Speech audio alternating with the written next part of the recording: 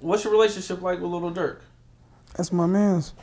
All us got good relationships. We ain't got no other relationships like anyone else could call each other and chop it up. I call any one of them, chop it up. I ain't got no bad relationship with nobody. Don't nobody got no bad relationship with me. Yeah, I thought I'd give you the chance to clear it up because I know.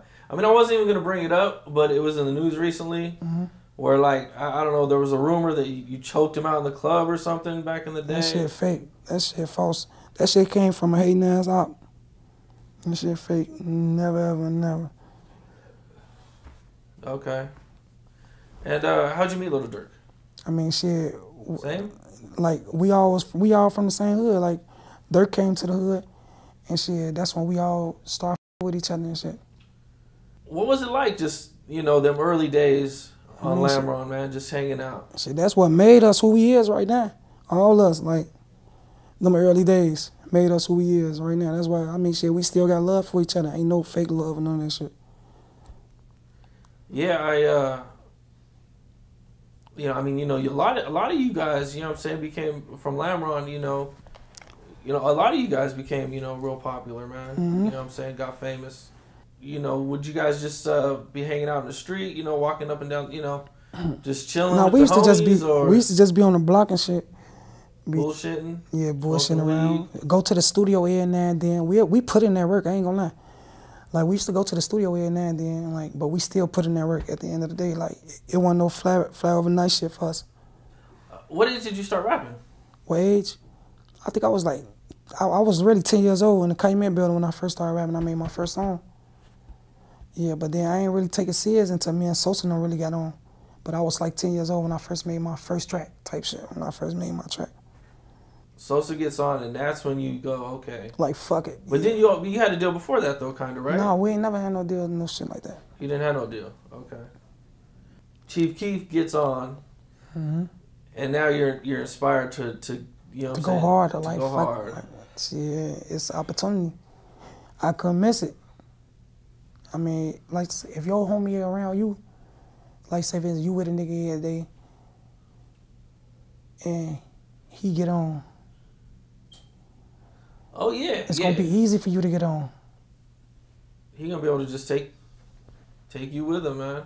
It ain't even taking you with him. Cause he ain't take me with him. Like, I had to get on for myself. Like, Chief Keef didn't help me get on. I had to get on for myself. I had to put the work in for myself. So basically, I was around the shit. I had to put the work in. Like, that's how it was. He ain't help me get on the shit. I got my own deal. I got a deal before him. And so you get your first deal, and that must have been super motivating. But you're still in the streets, though. Man, I've seen a lot of rappers say, man, that it's really hard to have one foot in the streets and one foot in the music business. It ain't hard. That shit, that's basically your lifestyle. It ain't even hard at all. Well, that was my lifestyle. It ain't a lot of rappers' lifestyle. I don't know what to tell them. It wasn't difficult for you? No, it wasn't difficult for me to be in the streets and rap. That's what I chose, so that's what I was doing. At what point did you realize, like, yo, this is taking off?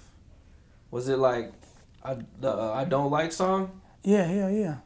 Cause I ain't gonna lie, that shit did so many views in the day. I'm like, damn, this song finna really blow up. I ain't never had no song that was moving quick like that. I'm like, damn, this song finna really blow up. I'm like, damn, we might finna be on. Shit, next thing I know, Kanye West got on the remix. You just tweeted about that recently, right? And they like took me off the song. So once like Kanye and them took me off the song, I wasn't mad or nothing. I just was like, I killed that shit. So I'm like, I wasn't mad. I'm like, I know I killed that shit. Motherfuckers gonna really see, like, they gonna see what's going on. So when they took me off the song and shit, they probably thought like, it means somebody really helped. That shit probably helped more than ever, them taking me off the song. Cause the song ended up still going platinum and all type of shit. Like, I got a plaque for the song. I got a platinum plaque for the song. Like, sold over like 500,000 records and shit like that. I'm good off that shit. I wasn't really tripping.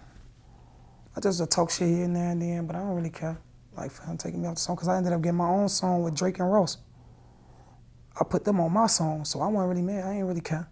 I talk shit here and there and then, but I ain't really care. I don't know why he would have took you off, man. You know, I was kind of surprised when I heard that. I didn't know. But, I mean, I guess it worked out for you anyway, though, right? I mean, you know, you ended up still, I mean, just because, you know, from the original and the work you've been putting in and everything, you know, you still... Ended up getting a song with Drake, Ross, Jeezy, Twista, all type of motherfuckers. How was that like, working with them? I mean, shit, it was a learning experience. Shit, I know so much right now in the game by just fucking with all them type of people. Yeah.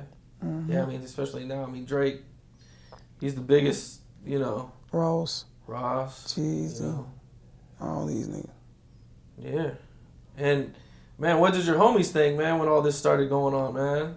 You know, they didn't, you know. A lot of my homies couldn't take it. Like, they ain't know what to do or, like, how to face it. Because they still was thinking I was still the same little Reese, but they had to realize and they had to face it like I'm not. This ain't our same homie from a few months ago.